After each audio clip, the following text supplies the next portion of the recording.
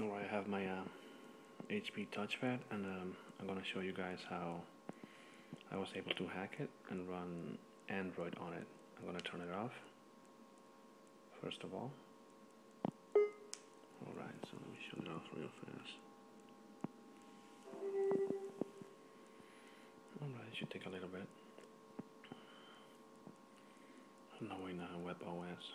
Okay, it's shutting off. We're gonna restart it and have the option of running either WebOS or Android on it. So let's do this real fast. I'm gonna put it up now. Right. Okay. Here we go. Okay. Okay. It's gonna boot Cyanogen. Okay. Once that's done, we're gonna press this button here somewhere. And guess what? Cyanogen is here.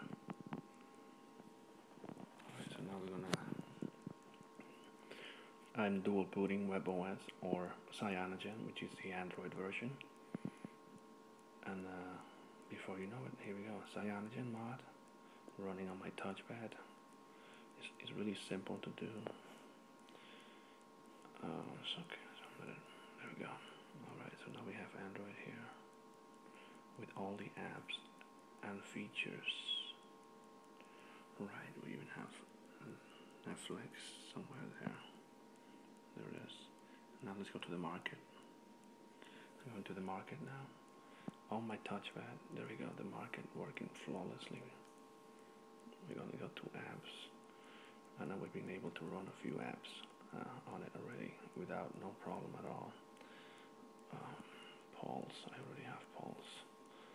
Okay, perfect. And we've been able to run a few games on it, actually. The Weather Channel. This is an alpha release of the Cyanogen, but once again, here's the Weather Channel, fully functional, temperature and everything. We have some of the options here, and the maps as well. Okay, this Florida pinch and zoom is perfect. Okay, and there we go. We can rotate that. Well, not really, because it's in Google Maps. We're going to get out of there. We're going to go take a look at Google Maps real fast. If I can find it. Oh, crap. I don't. Well, I don't have it. YouTube, it's working. So we accept YouTube here. Okay, we have, yeah. Right, volume is fully functional. Volume there. The camera is good also. Alright.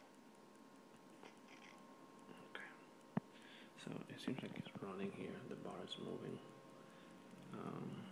Well, that's about it. It's going to take forever. But either way, Cyanogen, otherwise known as Android, working on my touchpad.